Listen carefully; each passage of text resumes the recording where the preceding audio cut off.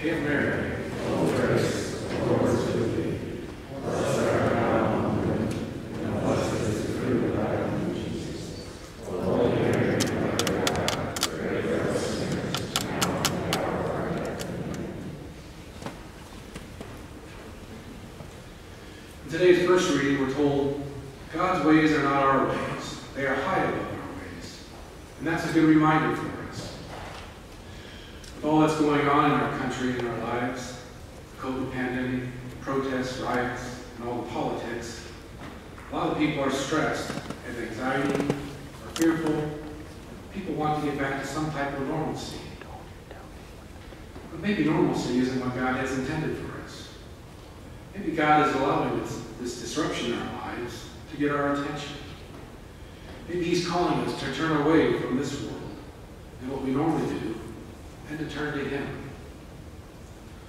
2 weeks ago, the 4 bishops of Iowa posted on YouTube an encouraging message to the Iowa Catholics concerning the pandemic. Bishop Nicholas from the Sioux City Diocese said, "There is never a good time for a crisis, but this crisis gives us an opportunity to make sure our faith is a priority and for all of us to re-engage in Christ's mission, loving service and evangelization. This is a blessed time given to us by God to hopefully foster growth in faith in the Lord and to look for new opportunities to invite others to a saving relationship with Jesus Christ." This message seems to fit right in with today's gospel. Hopefully, not all of our time is spent in the idle in the marketplace, binge watching our favorite TV shows. Hopefully some of our time is spent in the vineyard, deepening our faith. In today's gospel, the vineyard represents the kingdom of God. And the chosen race of Israel are the first laborers working in the vineyard for the usual daily wage. The landowner went out looking for laborers many times during the day. They weren't looking for him, but he found them standing idle in the marketplace. Jesus is teaching his disciples and us the kingdom of heaven is intended to represent a covenant fulfillment of all peoples. The Jews were first. The tax collectors, sinners, Gentiles, and all nations are being invited too. Jesus continually seeks out and invites everyone to a relationship with him in his vineyard. He initiates and we respond. When the owner has his foreman summon the laborers to give them their pay, it gets interesting. The laborers who worked all day see those who were hired last are getting paid the full day's wage. So their expectations start to grow. And they think they'll receive more pay than the others. But when they receive the daily wage they agreed to, they grumble to the landowner. By thinking as humans do, not as God does, they put limitations on the generosity of the landowner. They mistaken God's generosity and viewed it as God's injustice. In their envy, they failed to realize that working in the vineyard is a reward in itself. To the workers who started late, his justice was overflowing with generosity. God is showing us that his ways are not our ways. They are high above our ways. The second reading mentions conducting ourselves worthy of the gospel of Christ. This, along with the vineyard, was mentioned in the commentary from Pope St. Gregory the Great. He says, "Let everyone reflect on what he is doing and consider whether he is laboring in the Lord's vineyard." The Lord's laborers are those who think not of their own concern, but of the Lord's. They live lives of devotion, a charitable zeal, and are intent on gaining souls and hasten to bring others with them to life. He cautions one who lives for himself, nourished by the pleasures of his body, is rightly reproved as idle, since he's not striving for the fruit of good works. All of this applies to us today. Through baptism, we are called to be in a covenant relationship with God. When we are idle and distracted by the marketplace of this world, even if we're not looking for him, Jesus seeks us out. He invites us to be a laborer in the vineyard of his kingdom. When we respond to God's grace with faith, trust, and humble submission to God's will, His work through us in the vineyard surpasses anything we could ever imagine. His ways are above our ways. As I think of God's ways being different than our ways, I can't help to think but about our country and how we live out our Catholic faith. In the 1970s, Bishop Fulton Sheen talked about how our country was changing from living in the Christendom era, where economic and social life is based on Christian principles, to living in an apostolic era, which is shaped more by worldly views and is hostile to Christian views.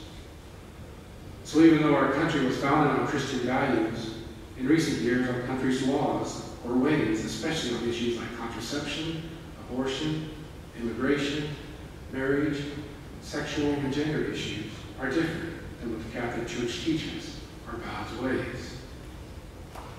In the 2014 article, A Tale of Two Churches, by the late Cardinal Francis George, he mentions our nation's history and the conflict between the Catholic Church's teachings and our country's ways. In this, we see that we are in the apostolic era. I'll paraphrase a few points. The history of our country has been to not sanction any specific religion. However, it seems those who consider themselves as progressive and enlightened and influence public opinion in politics, education, communications, and entertainment are using civil law to impose their own form of morality on everyone. Those who do not conform to their official religion are boycotted, canceled, or shut down.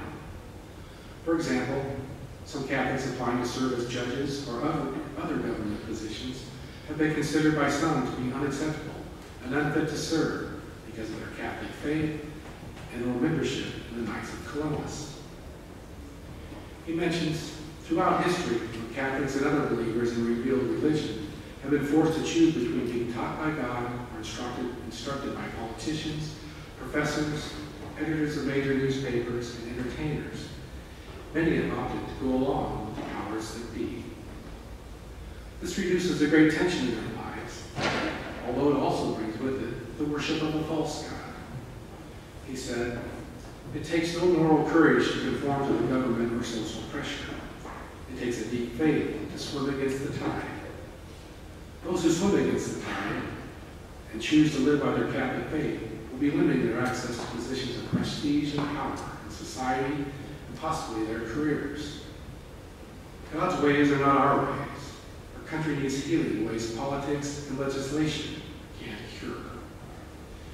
In our nation's past, when faced with some type of national situation during their presidential terms, Presidents John Adams, James Madison, and Abraham Lincoln determined the remedy for whatever it was that ailed our nation at the time was to turn to God, pray, and fast. In a proclamation, President Lincoln said, "But we have forgotten God.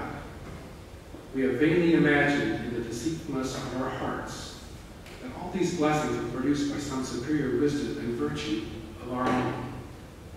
It behooves us then to humble ourselves before the offended power, to confess our national sins, and to pray for clemency and forgiveness." I'd like to mention a few opportunities coming up that will help address our country's need to turn back to God. On Thursday, September 24th, our parish will participate in the National Day of Prayer and Fasting. It's a call to prayer and fasting for God's mercy on our land and healing and conversion of our hearts. Sunday, October 4th, I believe there will be the Life Church, where we gather and pray for an end of abortion. On Saturday, October 10th, a couple of parishioners from our parish and St. Anthony got together and are teaming up and inviting the diocese to pray a rosary in the Chapel of the Divine Mercy for our country. For more information on these, look for flyers or see the bulletin on the parish email. In closing, with all that's going on, there's a lot of healing needed. Healing in our church, healing in our nation, and healing in our individual lives. At every hour of the day, Jesus is calling us out of the marketplace and inviting us to labor in his vineyard. He's the vine and we are the branches. When connected to the vine and allow the Holy Spirit to work through us, it's possible to do things that we could never do on our own. Only through Christ and his church can we help heal our country and, more importantly, prepare his kingdom on earth and to save souls. In this time of uncertainty, we need to trust in God and not worry about things we can't control. God's in control. Remember, God's ways are not our ways. They are higher than our ways. And as the laborers in the vineyard found out, God gives us not what we deserve. His justice overflows with generosity.